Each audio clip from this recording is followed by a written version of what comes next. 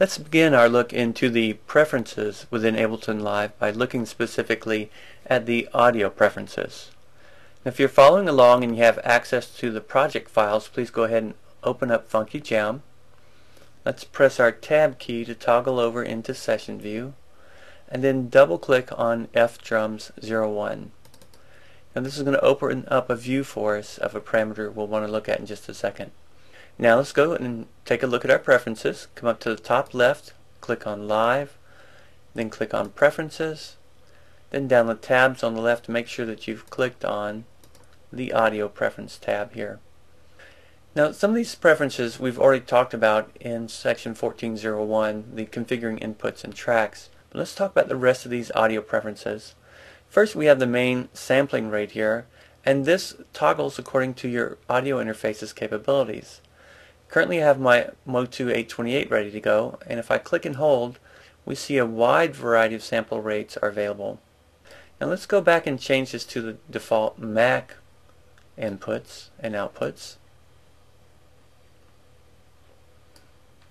And now check out our input-output sampling rate. And so these are the potentials from using the built-in audio within the Mac. Now basically we have two classes of numbers. 44,100 is basically for CD, and 48,000 is basically for DVD audio. So if you're headed toward a CD, you might want to work in 44,100 or any multiples thereof. Let's go back to the 828 so we can see those. And notice it refreshes right away. So we get 44,100, 88,200, or 176,400 for CD. And then the DVD and its multiples, 48,000, 96,000, and 192,000. Now this next setting is talking about your default sampling rate and pitch conversion. So if you bring a new audio file into a clip or into the arrange window, do you want the sample rate and pitch conversion to be normal or high?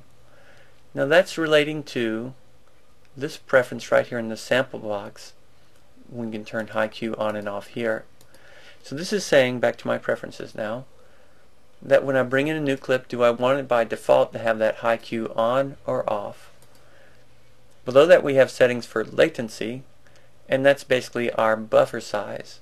Now as we make this smaller, it means that the passing of audio in and out of the computer back to the listener becomes much shorter.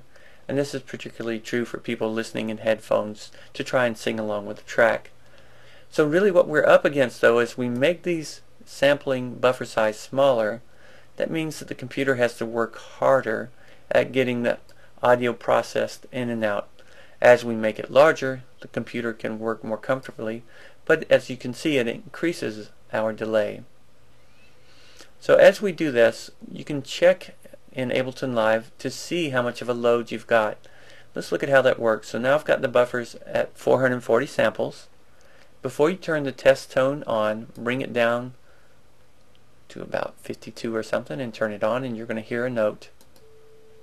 I've just made sure it was soft. I'll bring that up some. Now as we start lowering the buffer size, we'll see the computer start working harder. Now if you'll follow up here in the upper right hand screen, it's telling me I'm using about 50% of my computer's brain power when I set my buffer size this small and set about imaginary 50% usage. So if I want to say, let's say I was working my system hard, like 75 or 70%, then I can start decreasing my buffer and see when I'm going to get in trouble. Click and hold and pull down, stop and listen, come down again. Now you notice when we get down here, we start getting some problems. Now you can change this setting according to whether you're working, building songs, or whether you're actually working in terms of live and using Ableton Live in a live situation for a crowd or something. So if you're in a studio, you can go ahead and set this higher and feel safe and deal with the latency, or leave it lower and have snappier response. You have driver error compensation, which helps you compensate for your software's latency also. If you want to know more about that, there's a complete lesson in the built-in lessons within Ableton Live. This calculates all the latency coming in, going out, and driver error latency. Again, this is just a test tone we can use to check out Ableton Live's load. Okay, next we'll take a look at our MIDI preferences.